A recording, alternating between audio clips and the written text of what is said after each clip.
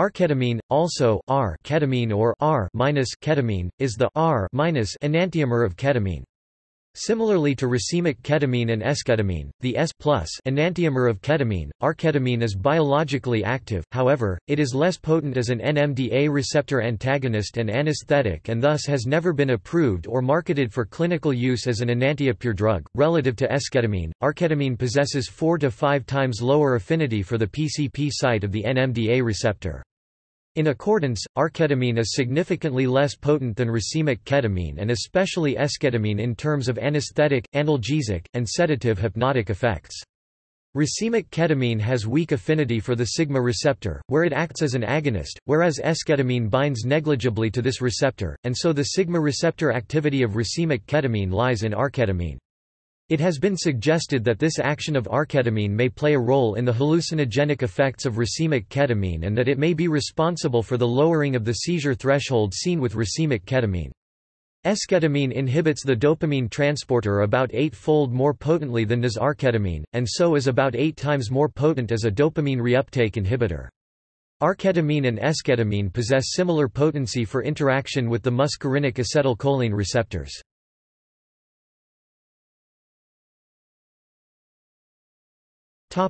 Novel antidepressant.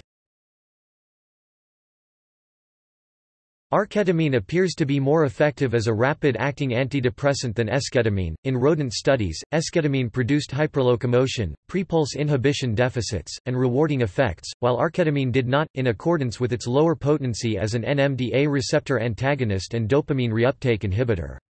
As such, arketamine may have a lower propensity for producing psychotomimetic effects and a lower abuse potential in addition to superior antidepressant efficacy. A study conducted in mice found that ketamine's antidepressant activity is not caused by ketamine inhibiting NMDAR, but rather by sustained activation of a different glutamate receptor, the AMPA receptor, by a metabolite, 2R6R hydroxynorketamine. As of 2017, it was unknown if this was happening in humans.